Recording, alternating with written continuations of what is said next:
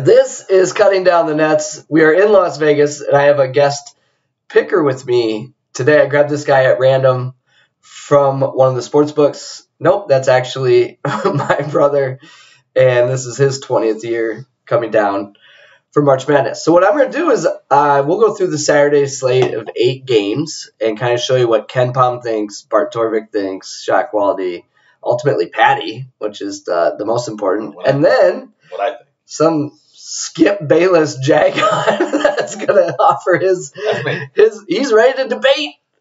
So we'll get right to it. There's only 8 games, won't take too long. So for the tournament, counting the Loyola, didn't make a layup for 40 straight minutes. We're now 9-7. Yesterday was 9-6. But Jack State on the ropes and likely L as well. So we'll see if we can get some back today. That's final. This purpose is to get into Saturday's games. So I will start.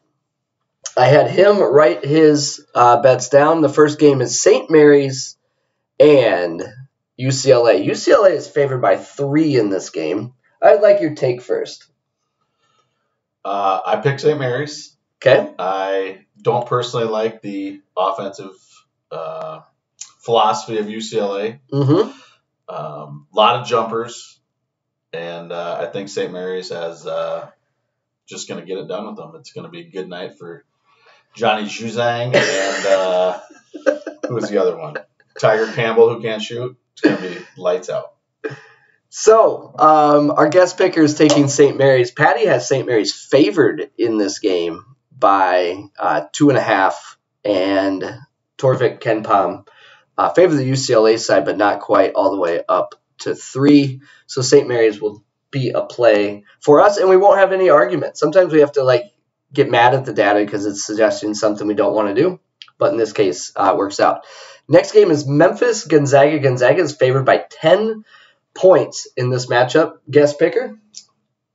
This guy decided he was going to take the Zags, pretty much because it's kind of a chalk play, but I just don't think if you get up on Memphis, I think it's going to cause some problems for him. That's my take on that. It's fair, man. So Paddy has Gonzaga by 3, KenPom's 12, Torvik 9.6. So a 10-point line isn't surprising. And teams that have competed against Gonzaga this year value their possessions more than life itself. And Memphis, not one of those teams. But Gonzaga doesn't turn you over, so we have a path there. But I think you're right. This might be a live betting opportunity. I'm going to play Memphis plus 10, but I think we'll know based on the flow of the game how this one's going to end up. Yeah. But if you get some energy and some swagger going, and you got that bully ball in the paint against Chet and Timmy, you can really throw them off their game too. So yeah, I think you'll learn a lot in the first 5-6 minutes of this game.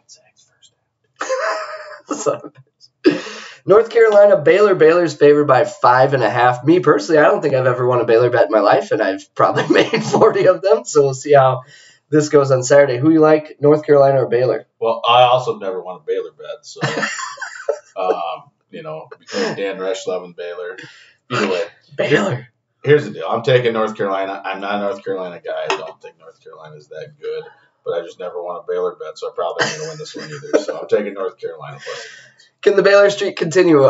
Paddy has Baylor by 2.5 here. So with a 5.5-point spread, would be saying to take North Carolina. The bull case for North Carolina is they're freaks on the boards, which you have to be against Baylor. And then North Carolina does not turn the ball over. So look, we'll kind of see how that goes. But North Carolina had a perfect matchup for themselves in the first round. This is not a perfect matchup, but it is a matchup that can neutralize some of Baylor's strengths, which is important. Next game up, Michigan and Tennessee. Guest picker, who you got? Well, my history is obviously making a living off betting against Rick Barnes, and I'm sure it's been referenced here a million times. So for that reason, I'm taking Michigan. I think it's an easy decision. It once was rule number 1. No matter what anything else said, if Rick Barnes is the coach of the team, you are betting against that team. Paddy has Tennessee, who's been elite this year, and certainly the back half of the year. It's 2-point favorites. So Paddy's going to like the Tennessee side. It's really uncomfortable for us. We hedged yesterday with a Tennessee first half where it wasn't like we're betting on Rick, and then we got out with it. But they did keep the throttle down and crushed them. But yeah, there's certainly some angles there that we have to sort out internally. New Mexico State at Arkansas. New Mexico State opened against UConn as a 7-point dog, and now we have the exact same matchup, 7-point dog. Who do you like, New Mexico or Arkansas? Well, first of all, I think that Connecticut's completely trash, so I think that win is not that meaningful. Hot take. That's my hot take. So I'm taking Arkansas plus the points because I just think Arkansas is just way more athletic and they're going to get it done. Yeah. Paddy doesn't agree again. Paddy has Arkansas by 3.2. New Mexico State ran pretty hot yesterday to get it done, but they looked in control, open to close. Arkansas almost let Vermont get away with it, not because of anything Vermont was doing, but Arkansas's own self-inflicted wounds. My brother's on the Muss bus. I like Muss, but imagine fading Paddy. Can't do it. Richmond, who ripped our hearts out of our soul and put us into the rare Thursday nap. It's like there's just no way as Iowa fans to recover from losing money and getting upset with probably your best team. It's just frustrating. So we have Richmond and Providence. Who do you like? Team that stole. I like nothing. These teams are just garbage. This is going to be like two pigs under a blanket. This is awful. I have no interest in this game. I'm already mad because Iowa should be rolling this game. And these two clowns are just going to literally just put lids on the rim and just be a bunch of just pigs. This is going to be a pig game. It's the fraud bowl. If you ask me, I don't know. I mean, man, Iowa ran cold yesterday, but no excuses. So Paddy has this close to a pick'em. Providence a slight favorite. So how will I get out alive with this?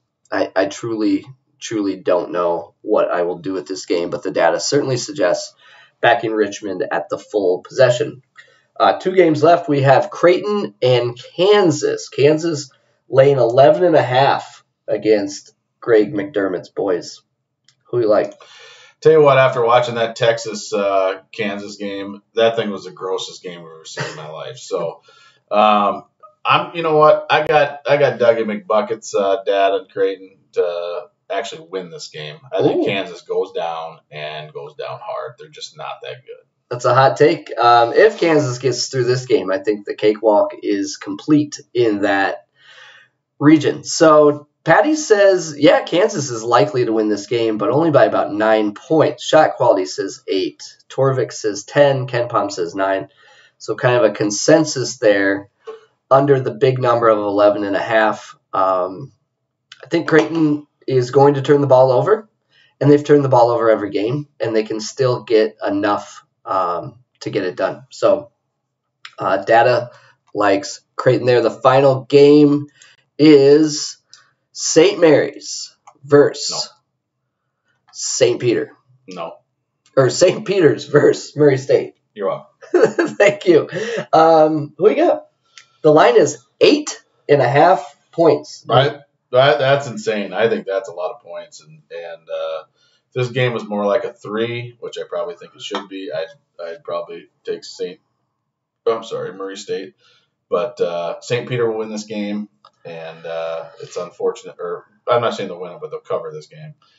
And Murray State's one of the toughest teams in the pool, I think. Look, I don't want to fade Murray State. They're fun, they're good, all that sort of stuff. Bet numbers, not teams, and the spread here I think is just a little too high. Paddy says close to a pick'em, but I'm not surprised since Paddy had St. Peter's within 6 against Kentucky. And with a straight face, I had to say, yes, my model likes St. Peter's to come within 6 against Kentucky. I realize the point spread is 18, but I think it's 6. And then for them to win outright was certainly good for the hashtag brand. And we'll bring you a recap here of what Paddy likes and then some NIT splashes for you as well.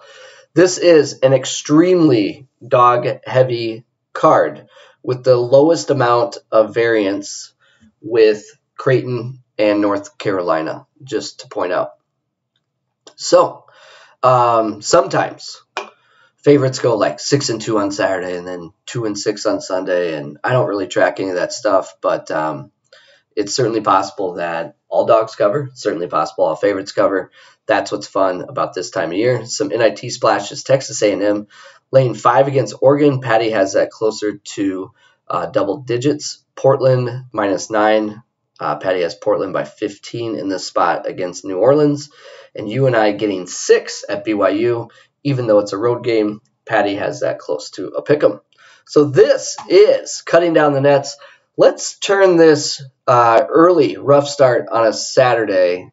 It's Friday. On a Friday. It's Friday. Around. Good luck out there on Saturday.